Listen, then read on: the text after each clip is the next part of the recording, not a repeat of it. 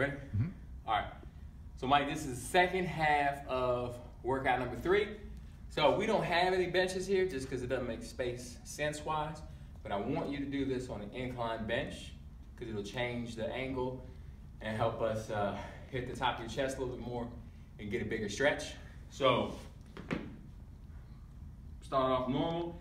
You're gonna come down to a count of 2, and on the bench, you're gonna be able to go lower and get a stretch in your pecs. And I want you to hold that bottom 1, 2, and then pop up.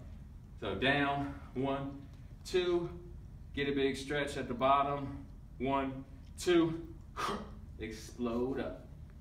Remember, not on the floor, on a slight incline, like 30 degrees. And then, the dumbbell hang clean.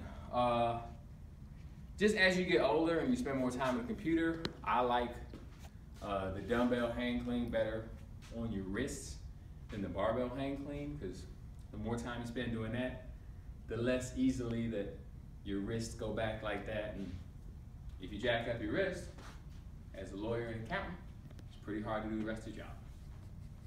So everything is the same, just the dumbbell allows the movement to conform to your body instead of your body conforming to the equipment.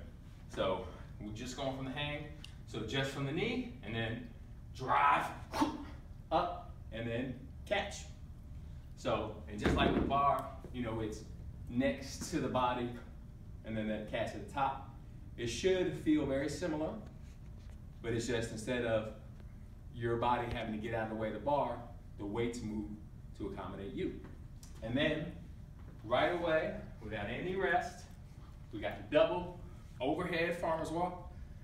Boom, so get those arms straight. A mirror can help a whole lot.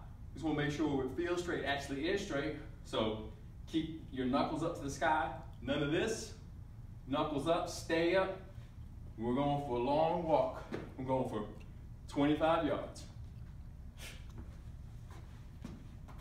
Boom. And that takes care of everything. Ta-da!